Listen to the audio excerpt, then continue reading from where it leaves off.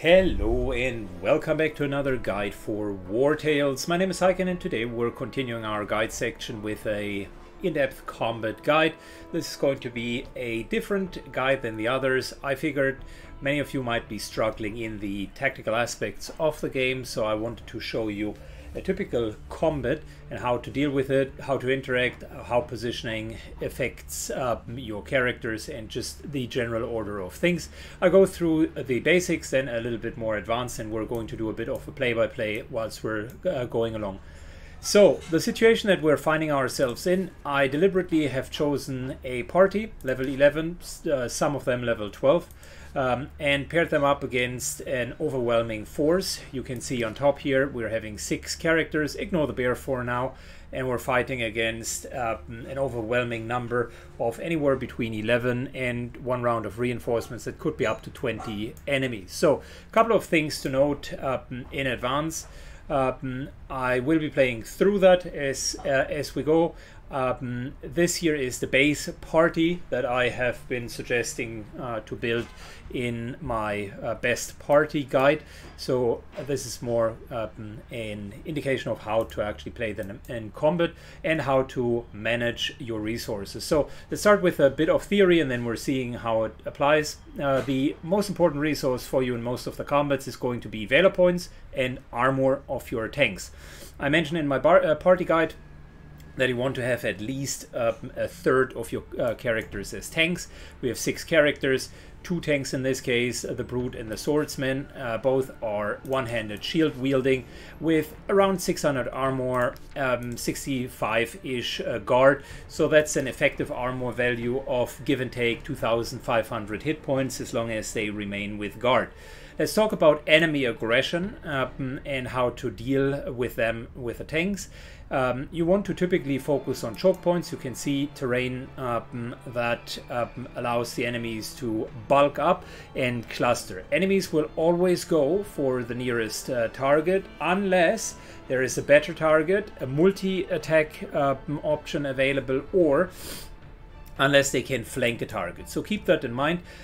If you, for instance, move to this field here, they will flock around the tank. Number 2, you can see that every single character is about 1.5 meters or 5 feet in width, which means if we're positioning something along the lines of that, this only leaves a meter worth of field. That's not enough for them to squeeze through, so you have a broader field of blockage with that. Going back to Valour Points that I mentioned initially, my theory was Valour Points is they are a resource that you want to spend. There are characters that spend Valour Points, typically the damage dealers, and then there are characters that generate Valour Points, typically the tanks and the support characters. In this formation, are both tanks as well as the spearmen are going to be the Valour generating characters, whilst the others are going to be the Valour spending characters. So, in order to pull this off, we have started with full Valour, and I want to make sure that, according to my own description, that we are going to build a front line here. Typically, you want to eliminate threats before they even appear. In this case, you can look at who is going to be next in the initiative order. It's going to be on that side. And then afterwards we're going to see these two acting. So getting this guy in combat relatively early would be helpful. Keep in mind we want 1 meter distance here so that we have the maximum blocking potential. Anyone moving up here cannot reach us, so they will need to move all the way around here. We're going to do what the Brute character is good at, which is being Valour neutral and respectively dealing some damage via riposte. I've gone through the build in detail in my Brute guide. So what we're going to do is we're engaging. With every engage we're getting a Valour point. And with every disengage there is a 50% chance that we are hitting them, plus every second hit that we are executing generates us a riposte. So after a few hits, you can already see that we have killed the first enemy. Mind you, this is a tank. Equal, if not higher, enemy easily goes down, and we have lost almost no health in return. We're going to stay here, end the turn, and build a front line on the side. Now, unbeknownst to us, someone was up here and is using fire, more precisely a fire bow or a burning oil. Good. Let's talk about further Valour generation.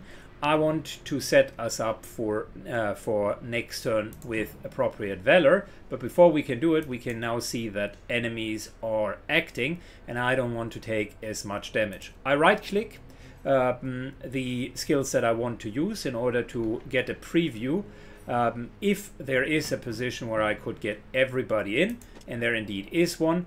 We're moving into the back line with our DPS. That triggers a lone wolf because he's more than 5 meters away from the brood. We're challenging, shouting everyone to us, and we're going to use our cutting maelstrom execution in order to kill all of them. You can see we've now lost a few Valour points. That is normal.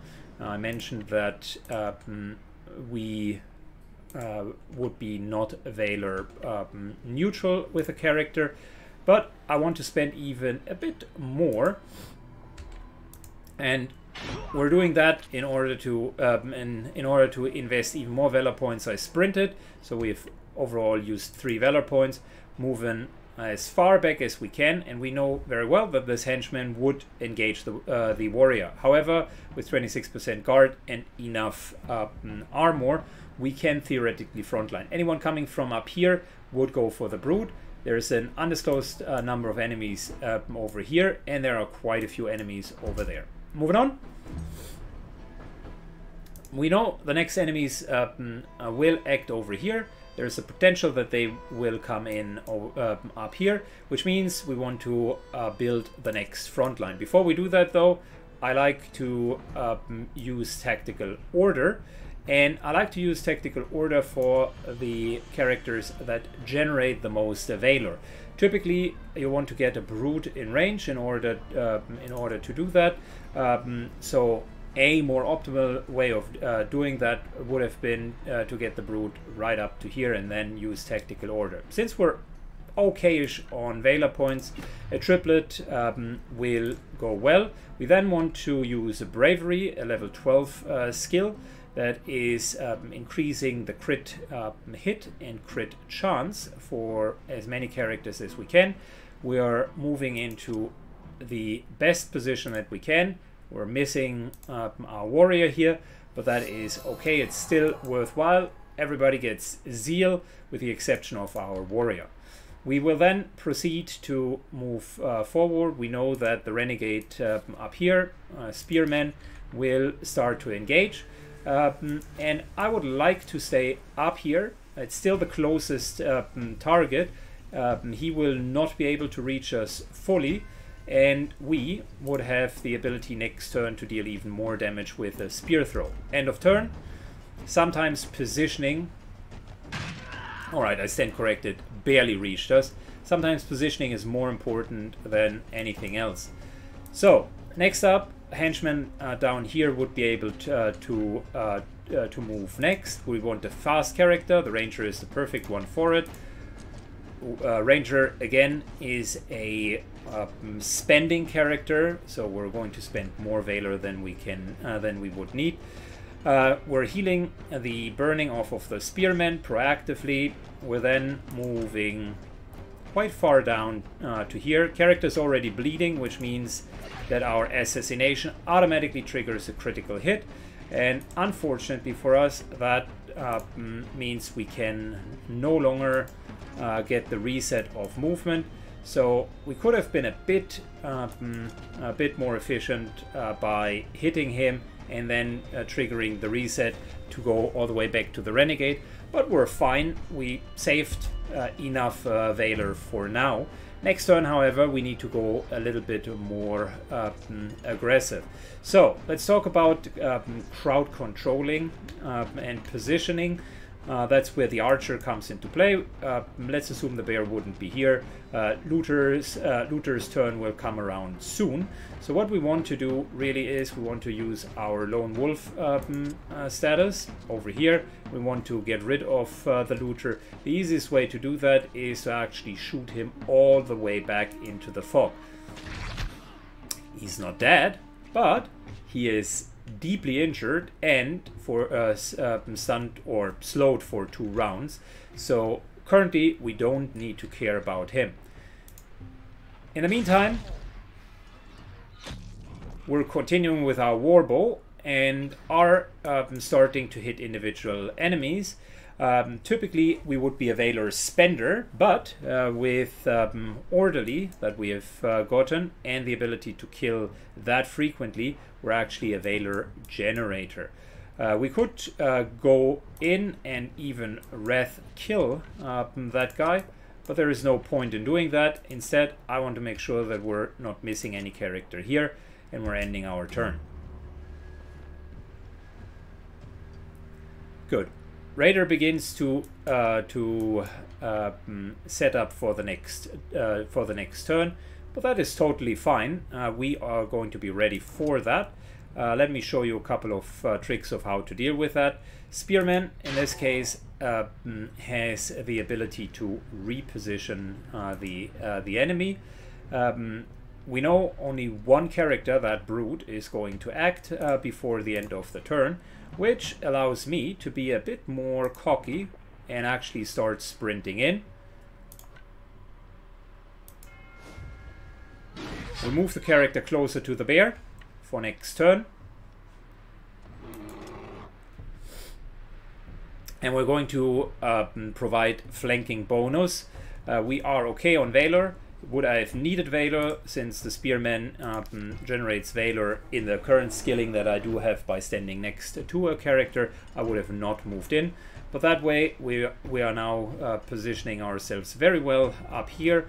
Any character that is going to come to us will need to deal with the riposte, and also will only be able to attack from one angle. There's not enough space for multiple characters. Spearman next turn can simply sprint away and leave the guys be. We know there is a character there. And now finally enemy reinforcements are incoming. Our positioning with the tank up here turned out to be a really good idea. So let's take a look. There are a couple of enemies over here and one enemy that we do not know where exactly they are. So in absence of that knowledge, I want to explore a little bit further what we're going to find over here. We're pushing that raider closer in. And this time we're building a front line with brutality. As the raider comes in, they will need to deal with us. I could have even gotten us more Valour points, but for now we're fine. The fire, on the other hand, sucks. We need to deal with that relatively soon. Our tank engages up here. Both of the spearmen don't want to melee engage immediately, but we see an opportunity, or I see an opportunity up here for a nice multi-kill. So let's try to set that up next. Where whenever I see multiple targets, we're either going to use our warrior in order to engage with them. This time maybe on the front line down here, or we're using our ranger to execute them. All of these guys have already acted, so there's no point in actually acting immediately against them. What I would want to say though is, in case of a doubt, I tend to use tanks first in order to close a specific front line. That tends, in general, to be a more efficient way of playing, because you can make sure that your backline is being well kept. So we know these guys are acting next. Same ordeal. We want to kill threats before they appear.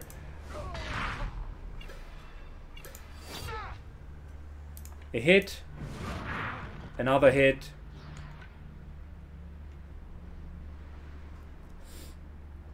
and we're barely not making it in. I was trying very hard to actually reach both of them, but with him now forcefully engaging with us, there's this whole flank is being well kept. There is no more threat from here. So how do we want to deal with that? The raider could theoretically go and flank us. We don't want that. So what we're going to do instead is, and let's talk about that for a second. We're going to use all of our abilities. So number one, we want to deal as much damage as possible. Slow down whoever comes from up here. That's another level 12 ability. It generates a lot of rage stacks, as you can see. Plenty of rage stacks, as well as getting them down nicely. The bomber here, the archer, will die, but this guy hasn't acted.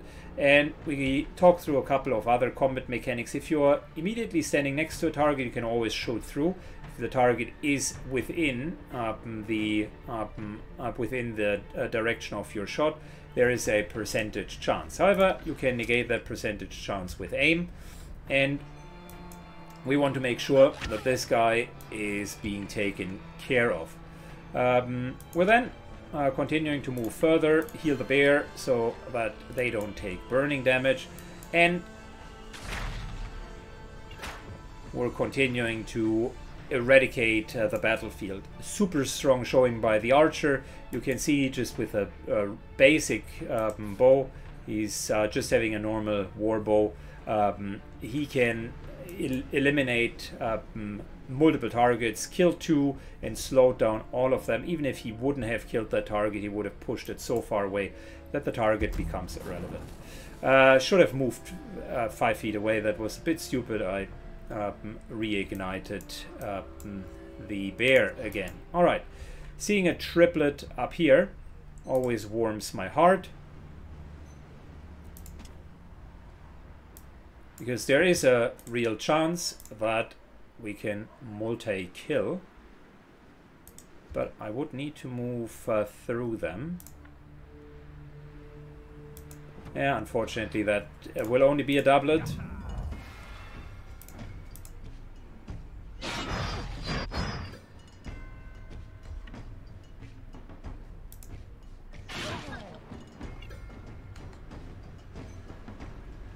All right.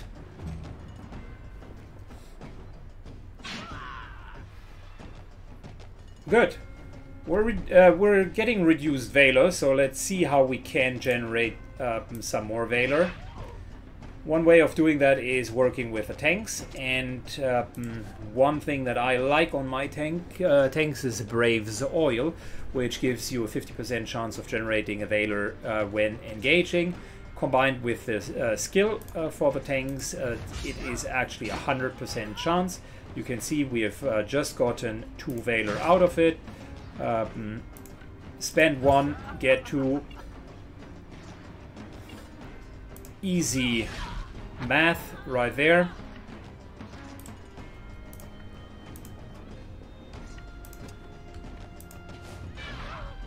And for free skills like your normal melee attack, it even creates 2. So you can see that was Valour positive, and we even killed 2 on top of that. Riposte tanks, very, very strong.